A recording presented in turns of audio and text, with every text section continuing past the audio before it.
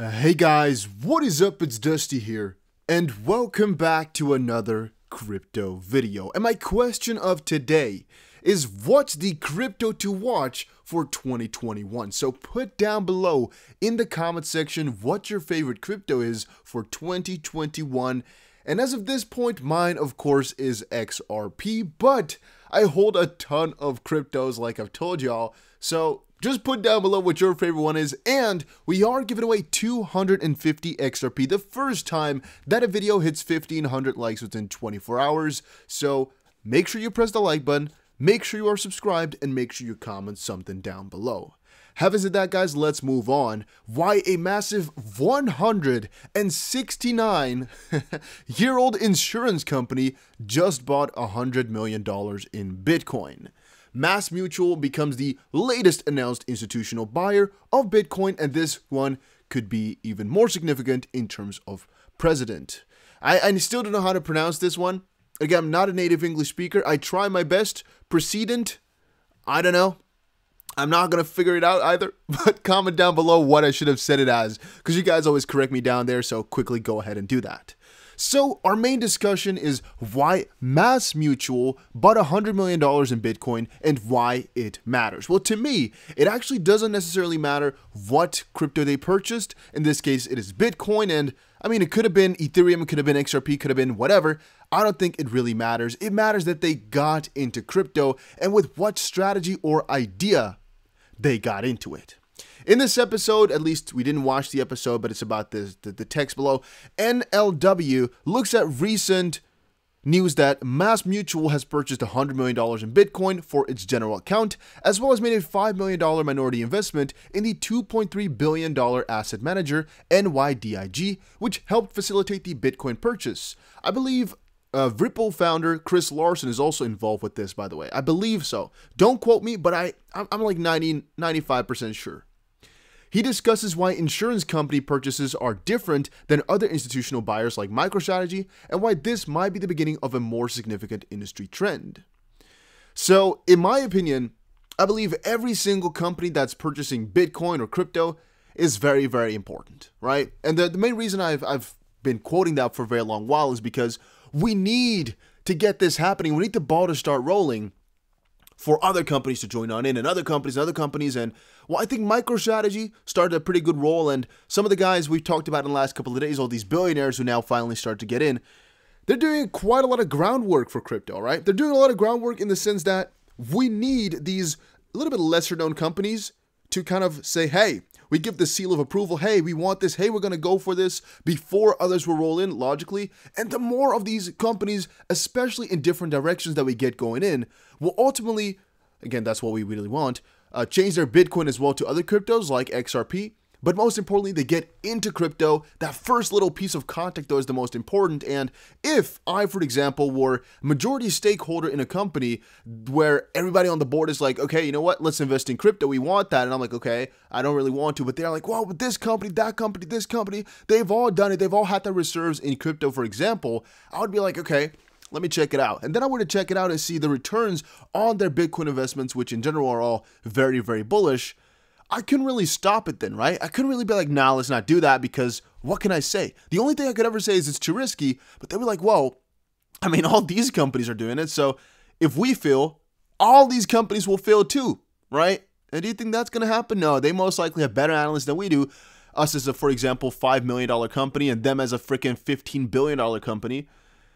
Yeah, so I kind of convinced myself all these companies are hoarding it now. They know what's coming, and they all need just one little piece of contact. They all need one reference to hop on in this, but piece by piece there's more getting out there, right? So the quicker it will go as well. And the same thing happens for XRP eventually, where right now they're just buying Bitcoin, but the same kind of theory applies to any Bitcoin bull run. It's Bitcoin first, altcoins later. People buy Bitcoin because it's the most known and the best store of value, and after a while they're in profit, right? So they sell that Bitcoin either to US dollar, which they don't really do because they got into Bitcoin for kind of escaping the US dollar, and they sell it to some other crypto which they can then make more profit with. Or once they ride the Bitcoin wave, they know, hey, you know, this crypto stuff is something for me. What else can I invest some of my money in now that I've already made money with crypto? And then they go for, again, something like XRP, which has real utility, real use case, and is going to be big, in my opinion. This article here said Fidelity Digital Assets dives into why institutions are adding Bitcoin to their treasury reserves. Once more, I don't think you really need to understand why, unless you really have no idea about the current situation of politics. For example, there's already just 3 things you can just think of straight at the bat. I didn't look here. Just eyes closed right now and think about something. First of all, the government is not as trusted as it was before. Second of all, in that same sense, but a little bit different, this is new. This is new in the sense that China and the US are having this battle, and the US dollar is not as trusted in the sense that it's not the priority anymore. And, you know, that together is point 2, maybe even still point 1. It doesn't really matter. Point 3 is it's some newer technology. It's really crazy, and a lot of profit can be made. And 4 is a lot of others are doing it. They're putting their money into an asset which can go 100 times or so, and investing only 1% can double all your assets eventually if it goes times 100 again, which is kind of what a lot of these companies want to go for as well, and which is why they don't go for maximum exposure, but just some, because the returns could be insane.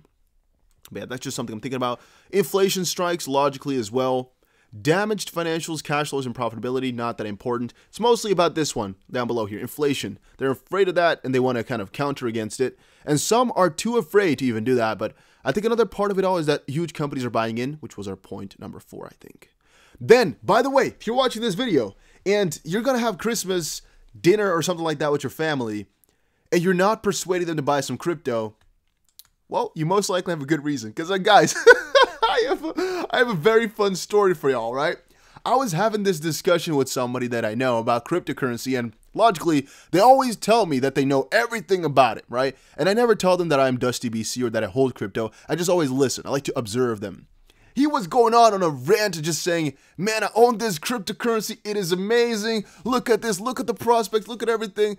And he came at me with like some 2,000th place coin. He's like, yeah, man, I had some Bitcoin before. I only had like $50 worth, but I've really done my research now. And that was actually like a month ago or so. And the coin right now is defunct. I've never seen it anymore. I don't even know the name, but it was really, really stupid. And the point is of that story, there will be a lot of people who are going to tell you to buy some certain crypto and some other, and 95% of them won't know what they're talking about. And 95% of them, again, will just say this because they know it from somebody else who told them it's good or something like that. But a lot of the guys over at the Christmas table, they don't really know that much about crypto. All right, you watching these videos, there's a good chance, unless they're watching these videos too, that they don't know that much, or at least that you know more than them. So I'm not taking advice on crypto from anybody at the Christmas table. Not doing that. I've tried it before. Another fun example was me at the gym. I think it's already been 3 years ago now during the bull run. There were these guys all in the gym pushing one specific Dutch coin that was. And again, right now it's non-existent anymore. Nobody's talking about it. It's completely gone. Maybe it's like in the 4,000th place. I don't even know. It doesn't work. And the same thing for a lot of these ICOs back in the day. People used to really, really heavily promote it, and then they were all kind of gone piece by piece. And the thing is, it kind of depends on what people they're telling me, right? Because this thing we talked about before, this GSX, this was not me who found this, right? You guys kept saying in the comment section, check out Apollo. And you guys have done that years before, but I never really listened. And now they came up with something new, GSX Gold Secured Currency. It's basically a stable coin backed by gold and land mineral rights and assets and stuff like that. It's pretty damn crazy. And the thing with this is it's going to increase in value. It's a stable coin, but still increasing value. Supposedly it's audited and stuff like that. Going to be burning some coins, and you're going to have dividends eventually. I didn't know about this, all right? But you guys in the comment section and in Discord told me, check this out because this YouTuber, that YouTuber is talking about it. And man, when I checked it out, if what they're promising is true, this stuff looks amazing. But again, then comes that risk part where I didn't do my own due diligence properly. I didn't check everything out. And when you type this project in, everywhere it says scam, scam, scam, scam. So, of course, I went to talk to the team and asked them, what's going on? Why are you called a scam everywhere on the internet? And they're like, well, if you check this project, that project, they all have scam accusations, but just ask me a question and I'll debunk, or whatever the English word for that is. So I went on ahead and asked him a couple of questions like, okay, what about this? What about that? And he kept on just bam with another fact, bam with another fact. And he kept debunking all these claims of scams. And now I'm kind of in a corner where I don't know what to do, right? Because I do kind of think all these YouTubers here, they've also, of course, done their own due diligence and looked into this project, which I'm doing right now. I've told you guys before, I'm buying into it a little bit. For right now, I'm not going in too heavy. I'm just buying a couple of coins worth. Link down below. You can just check it out if you want to. But a lot of the guys in Discord are really, really heavy with this one, and a lot of people I've talked to are really, really excited. So I don't want to skip out, you know? And by the way, if you use the link, you get 5% extra coins. I thought I should also quickly mention that for not using the link or using the link if you were going to buy. But again, I'll talk more about this as we move on, because if what they're saying is true, and that's a key, if what they're saying is true, this could be so extremely huge. Wow, that I could almost not fathom how much money this could make. It's going to be insane.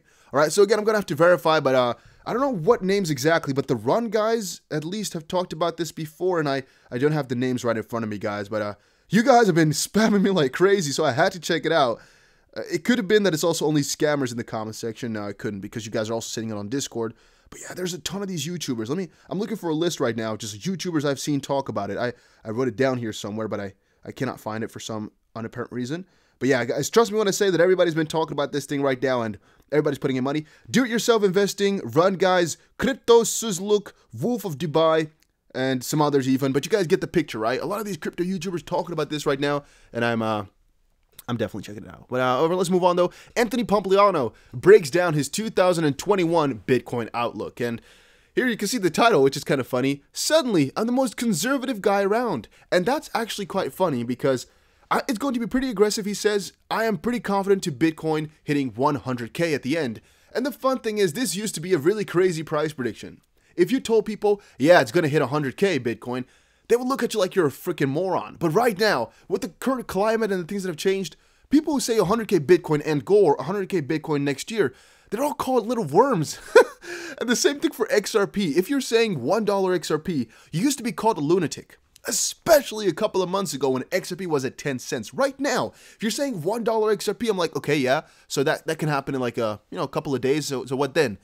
I'm not looking at you like you're claiming something impossible or something crazy. It's just the next logical thing that's going to happen. And by the way, I'm not saying it's going to happen in a couple of days, because I actually feel as if the price might go down a little bit more right now. Bitcoin could hit about 16.5K. XRP could be going down a little bit after Spark. Again, I was supposing it's going to do nothing, but there's a higher chance of going down rather than going up. So just so you know that. However, since we went down 5% today, a little bit earlier, it could be that we're also going to be recovering from that. And of course, the basis of everything will be Bitcoin. But it's just something to keep in our heads, right?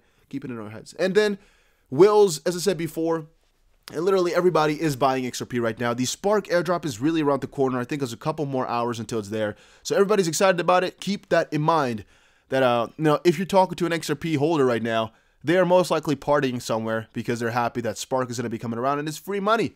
All right, and a lot of people have said this Spark may actually get to, for example, $1 or so eventually in time. Again, that's not my own analysis. I personally don't think it can ever do that, but all right. Well, I can't say never. All right, if XRP goes to, let's say, $65 ever in the future, then there's no chance or no reason why Spark couldn't ever get to $1. I'm just thinking Spark will never get better than XRP. But theoretically speaking, it can get high into those market caps. It can make us a lot of money. And yeah, it's also going to depend on how many exchanges will support it, but we'll hear more about that very, very soon. Guys, that was it for today's video. Hopefully you all enjoyed it. I think we covered everyone here. Yes, we did. Yes, we did. Flare just posted a new video about all their guides and everything together here, kind of summarizing everything. And once more, if you're new or if you don't know too much about Spark or Flare, check out the white paper and understand how it works before talking to me about it, all right? I've already dared you guys to just tag all your people who know about Flare, who claim to know how Flare works, because I bet you 95% of them don't know how it operates. I've already put that bet up on Twitter. And if you guys are not agreeing with me, all right, just check out the Twitter and check out these tweets that I've been posting. Because here, for example, no, not that one. This one right, okay, it's far, far down. What the frick? No, it's not there. It's up here. I thought I just tweeted it out. Here. I bet 99% of the people that are talking about it right now have no idea. And if you think they do, comment it, all right? I believe that 95% of them have never checked out how Flare works. And I want you guys to disprove me on this one. Who knows? Who do you think really knows about Flare? Put it in the comment section down below, and I'm going to check to them. I'm going to chat with them and see what they know, because I'm kind of done with all this BS, all right? Just let me know, and I'll see you guys again in another one.